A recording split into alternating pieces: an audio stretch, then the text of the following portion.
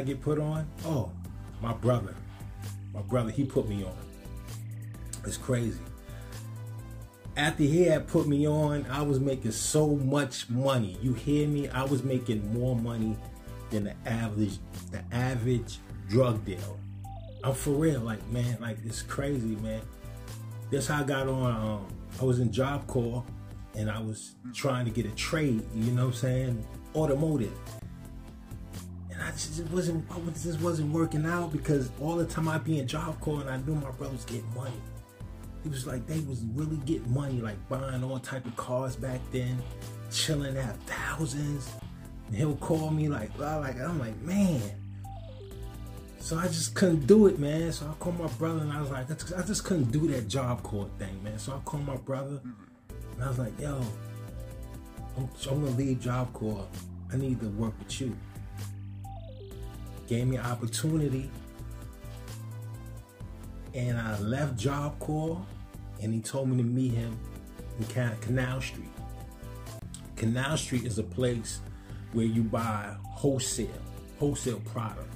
And back then, my brother, they were selling AT&T phones. You know the old AT&T phones? They were selling AT&T phones. And this is how they used to do it. They used to buy the AT&T phones for like $3, $4. I think even $2, I think. Back then it was cheap. They buy wholesale, take it home.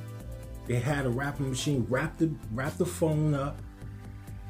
After that, go to New York City, because they always work in the traffic. They always went to the traffic to sell the phones, man. Like, man, it was like 4 o'clock, it's traffic. We get the phones, we wrap them up, take the train. Take the train to Canal Street. You hear me what I'm saying? And we'll have like 50 phones.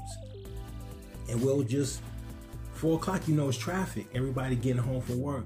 And we just go in and out the traffic, in and out the traffic, in the middle, just selling the phones. And we're selling for like $30, $25. And I see, after that day, I never seen so much money, man. I was like, yo, man, I can't do this no more. I can't do this no more. Just started working with my brother.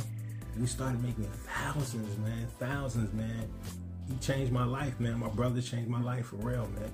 If it was for him, I don't know where I'd be, man. But we was making money, and that changed my life, and that caused me to keep on doing it, man, and get better at it. Then I started buying my own phones. And I started wrapping them, going to the traffic and selling them, man. But I worked for my brother for a long time. We worked for a long time.